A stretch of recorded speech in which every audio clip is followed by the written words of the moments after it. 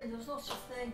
There was a pill started around, but people were afraid to take it, giving them headaches and all sorts of things we were told about it. But I never took it. Most people didn't. You just had your babies, what is it? Yeah. We didn't really talk about contraception because we were too embarrassed, being the age we were.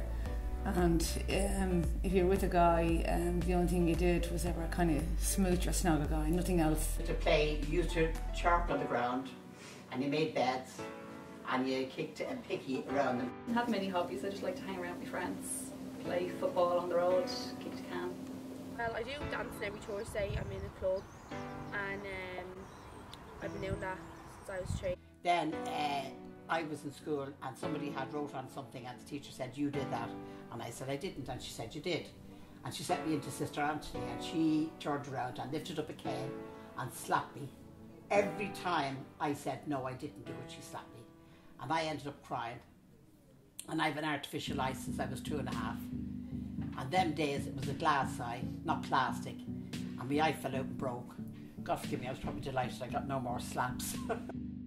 Well, I didn't really like school because in primary school the principal at the time was a nun and she was very cruel. So by the time I got to secondary school I felt I was very weak because I was very scared all the time in primary school. But I did like it. I only stayed for my intermediate certificate. I didn't want to do my leaving.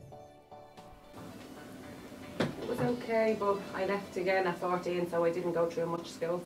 Well, we used to join clubs and you paid for it. You had a parent club for your hair, you had a chemist club 6 days a week, a treatment week, shoot club, and you had all them clubs. Yes.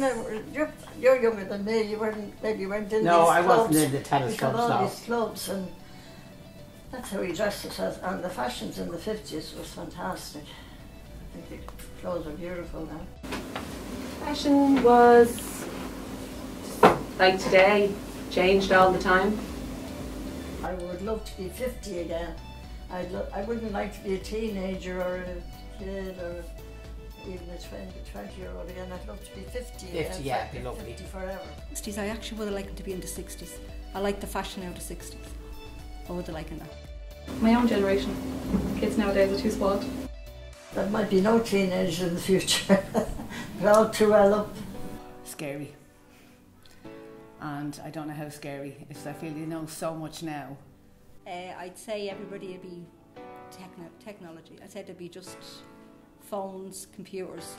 Completely different from today. It'd be all technology, there'd be no books.